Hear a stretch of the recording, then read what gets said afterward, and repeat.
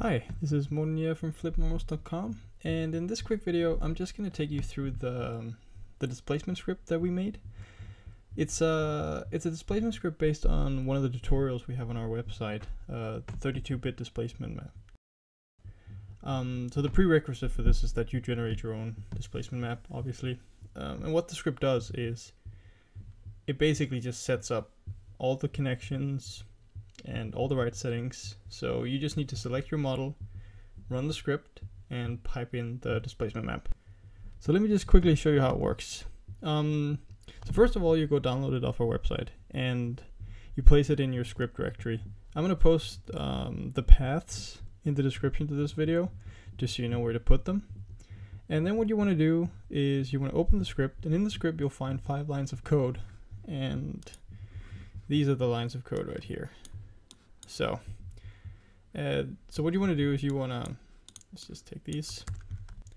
So you want to make you want to go ahead and make a new tab, and it has to be a Python tab because it's a Python script.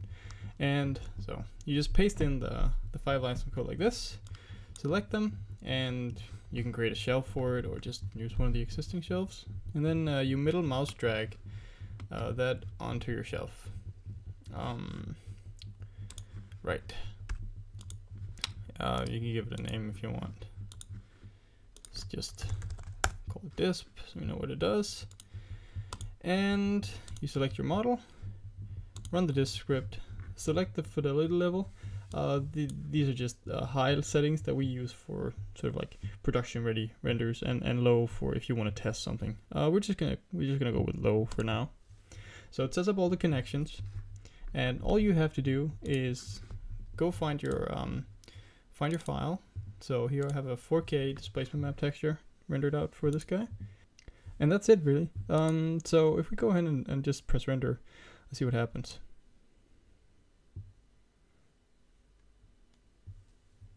And you can see it captures all the tiny details quite nicely. If you're not sure how this really works, I'd recommend that you read through our tutorial. I mean, we use the script just because it's convenient and we know how things work.